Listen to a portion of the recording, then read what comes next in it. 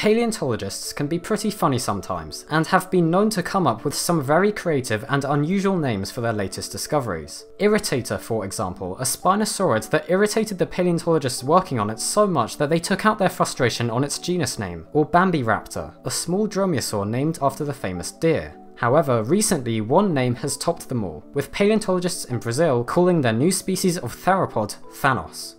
This creature's full binomial name is Thanos simonatoi, and in the paper it has been described in, the authors say the following about the origin of this title. Genus name from the Greek thanato, meaning death, and from Marvel's character Thanos, the Conqueror, created by Jim Starlin. Species name in honour of Sergio Simonato, the discoverer of the specimen. So it's not just a coincidence, this dinosaur is officially named in honour of the Mad Titan himself.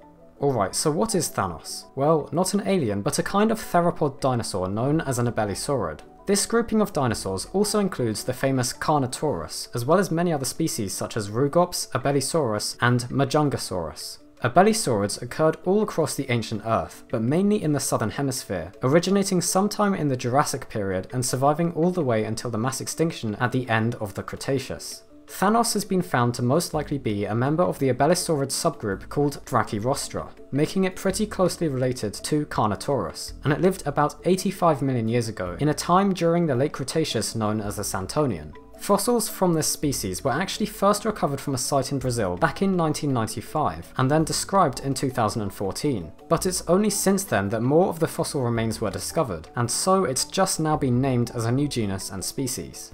The actual specimen of this animal that has been found is just a small fragment of the whole skeleton, with only an almost complete neck vertebra fused with part of another neck bone having been discovered. However, when the specimen was examined, it revealed a lot of characteristics that were unique to the animal it came from. Therefore, the paleontologists describing it argue that it differs enough from other known theropods to be classified as a new genus and species. There is always an issue with naming new genera and species based on such incomplete specimens though, and so perhaps the authors should not have been so quick to erect an entirely new genus just based on a few bits of vertebrae. Naming new animals in this way can cause all sorts of issues, such as later on when more bones from the same species are discovered but cannot be recognised as such due to the incompleteness of the first fossils assigned to that taxon.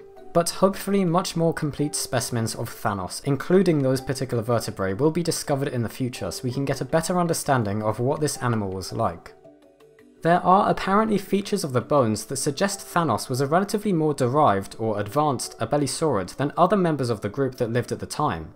The size of Thanos can also be estimated from the remains we have, and the authors of the paper have calculated a total length of between 5.5 and 6.5 meters.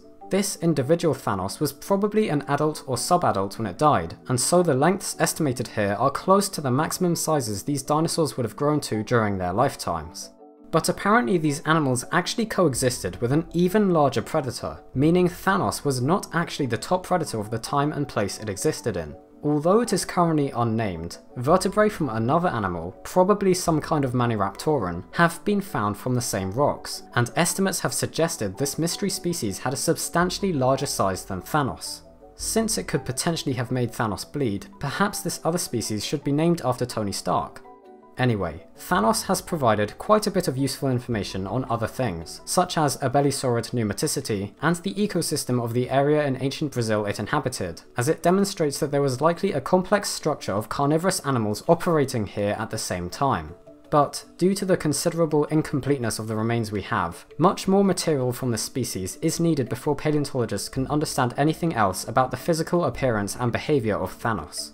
Now, I happen to really love that a dinosaur has been given this name, if you couldn't tell, but I'm sure there will be some people who are not too happy about it, and while I can appreciate the reasons for that, personally I don't see the harm in calling a dinosaur Thanos. It's a pretty funny idea, and a cool name that has a meaning in Greek anyway. Plus, with the recent passing of Stan Lee, I feel like it's a nice way to commemorate the inspiration his universe has had.